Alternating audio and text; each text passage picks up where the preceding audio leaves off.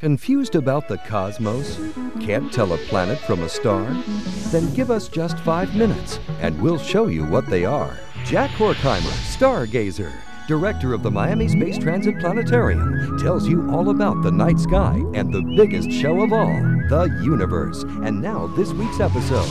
The Planet King Dazzles and how to use the moon to find one of the largest visible stars. Greetings, fellow stargazers. Mark next week, Thursday the 27th, as the night you'll be able to use the moon to find one of the largest stars visible to the naked eye. And while you're out there, make sure you catch this month's King of the Planet show, because right now, Jupiter is at its closest and biggest and brightest since the beginning of the 21st century. Let me show you. Okay, we've got our sky set up for next Thursday, August 27th, between 9 and 10 p.m. your local time, facing due south, where the two brightest things you'll be able to see are an exquisite first quarter moon, and to its left, in the southeast, a super dazzling Jupiter, which is the largest planet in our solar system, although the second brightest because it is so much farther away than the brightest, which is Venus. Jupiter is very special right now because it was officially at opposition on August 14th and is still very close and very bright. And you'll be able to watch it travel across the sky almost all night long. It rises at sunset, is highest at 1 a.m., and sets at sunrise. And with a pair of binoculars or small telescope, you'll actually be able to see 4 pinpoints of light, which are the 4 largest of Jupiter's 60-plus known moons, and which constantly change their positions as they orbit Jupiter. In fact, you can see the difference in just a few hours. And believe it or not, all but Europa are larger than our own moon. So don't miss Jupiter up all night. But now let's use the moon to find one of the largest stars visible.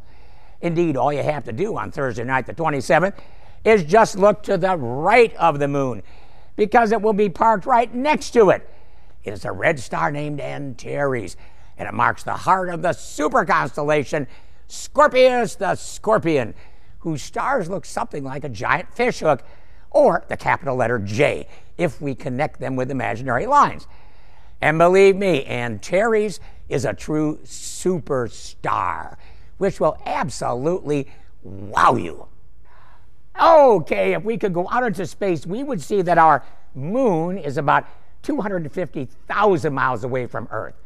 Our sun, however, is 93 million miles away, whereas Jupiter is on average a whopping 500 million miles away, roughly 500 million miles.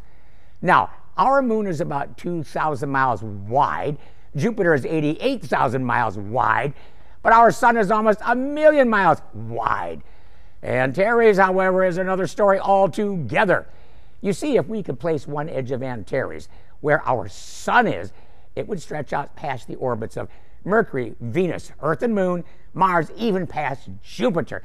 In fact, Antares is about 100 million miles wider than the entire distance from the sun to Jupiter. 600 million miles wide.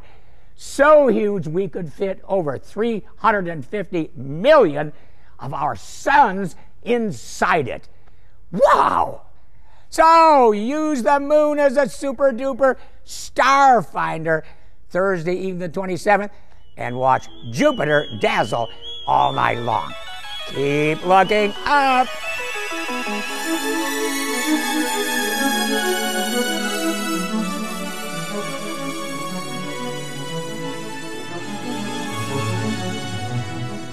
Make the Stars Your Own is available on DVD or VHS for $19.95. In addition, Stargazing with Jack Horkheimer, Cosmic Comics for the Skywatcher is also available for $19.95.